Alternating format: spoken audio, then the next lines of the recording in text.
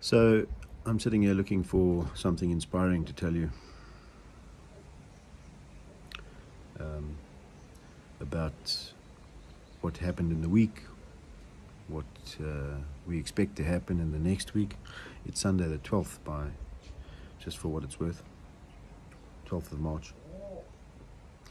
That's the bird saying hello in the background, doing its best impression of an African grey. So sitting here trying to think of something positive, and while I'm sure there are things, it's relatively difficult. Been a number of things in the week that are pointing towards the general political instability and the general instability societally of what we are living in currently. The other night we had a discussion with the people that are out patrolling, those that are interested in doing something able as well, interested in doing something in the community. And it's quite obvious that they also see the problems, although they are probably not as immersed in it as they could be, which is a good thing, because the amount of energy that you do throw at it definitely impacts on your sense of reality and life and all of that. Anyway, let's not get too philosophical about it. Part of that discussion was that I was going to look at making short videos to try and bring attention to the situation, try and motivate people to get involved,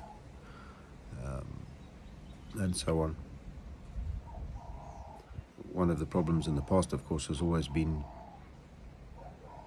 it's not a problem, it just is the way it is. My approach to people is that if they want to get involved, they should get involved.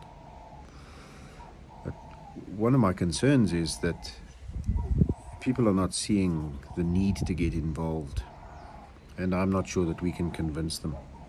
I think the need to get involved and do things in the community and try and assist where you can in order to make things better, in order to make things a little bit easier, life a bit smoother, maybe like life the way it used to be. I think one of the things required for that is that you actually open your eyes and see what is going on in reality. And a lot of people are not prepared to do that. They're not prepared to face reality in those terms. They're quite happy with their head in the sand. But then I suppose that this is not a new phenomenon. I suppose this is a thing that is millennia old. I joked about it at the meeting, the discussion the other night. About 2,000 years ago, there were a couple of Romans probably having the same discussion with the same concerns. And if it wasn't Romans, it was some other bunch.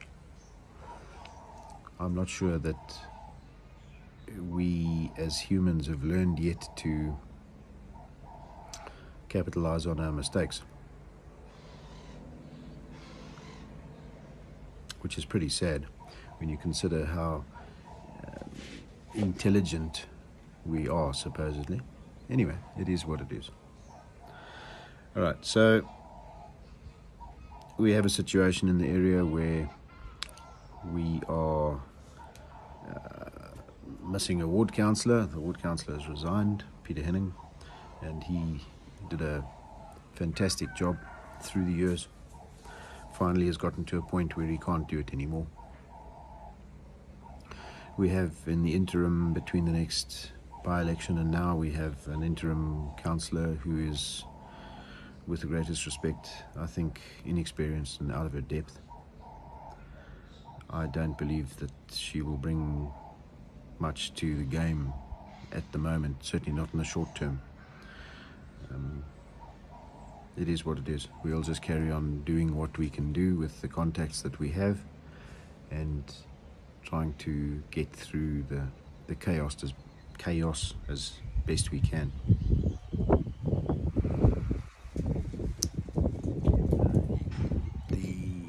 patrols are having a good effect from a crime perspective. There's an improvement or a downturn in it to some extent. The cable theft has moved off into different areas. It's still occurring, but that has improved. It will return. It's a cyclic thing.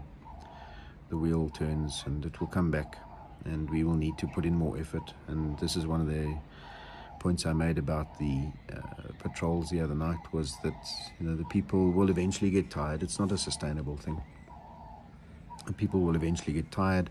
They see the improvement, and of course then that impacts on their how they see the necessity to carry on the effort. But again, that's human nature, and we will just deal with it as we can, as it comes up. Yesterday there was an interesting little turn of events, which is not surprising. It was one of the political parties, that mob with the red shirts, decided that they were going to come along and start protesting about a piece of land up in Petite. And we went along and had some discussions with them, expressed the behavior, got them to disperse eventually, obviously with the assistance of EMPD and SAPS, which was greatly appreciated. And it's nice to note that we have now a good working relationship with both EMPD and SAPS. And I can tell you that a year ago that wouldn't have happened. A year ago the outcome would have been very, very different. So that is an improvement. The outcome of that whole thing is more political discussion in the week on Monday, because these are politicians. Unfortunately, those on the ground, the ones that are involved in the acting on the ground, and I say acting because it is. It's like a game to them. The reason they're doing it doesn't really matter. The fact is that they are doing it, and that we need to be aware of it. It's very close to home. It's right on our doorstep. It's in fact in the area. And it's a testing type scenario where they are just feeling it out, seeing the response, gauging what they have to do and how to navigate that going forward.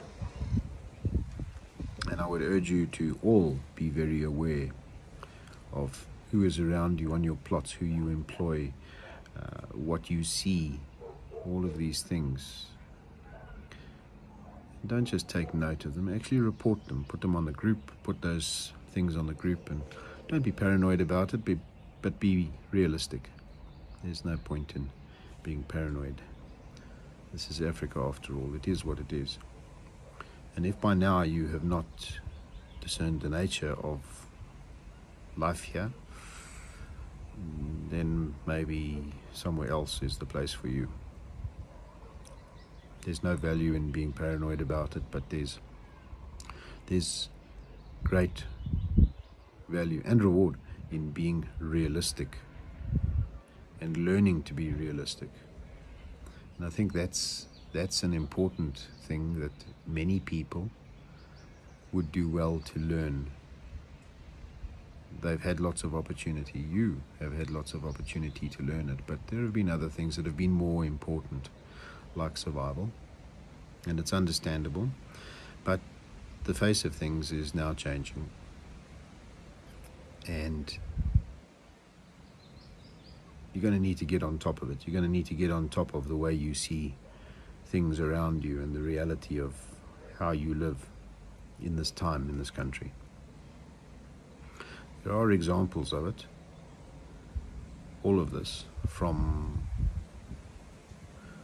the rest of the continent, all the way down from the north. You would do well to learn some of those things and start paying proper attention to what's going on around you. The obvious result of not doing so is ending up in a situation like the rest of the people that didn't pay attention, those people to the north. The other problem, of course, is that you have little control over the game at that level, at that political level, nationally or regionally, unless you are involved in it. And I would suggest that you become involved in some way that you can, and don't do it in a way that fragments any effort that is existing. Try and lend your energy to the existing effort. Even if you don't agree with all of it, a combined effort against what you see as being a problem is going to be more effective than running off and starting your own political party. All that does is fragment any opposition. So, this was supposed to be a 2-minute video, and I think my ability to do 2-minute videos is non-existent. So here's a 12-minute video about me waffling about Sunday. Give some thought to the rest of your week and what you do, how you interact with people around you in the community, the effort that you put into the community, even though you think it might not be your problem to fix. In reality, the situation in which you live is dictated by how you interact with those people around you and those people that are putting in effort around you. So I would suggest you give that some proper thought and see what you can do to change your immediate reality. The alternative, of course, is that you can expect somebody else to do it, or you can sit around and do nothing and pretend that because you pay your rates or taxes, or that everything will be all right. Well, if you think that, then your delusion is complete.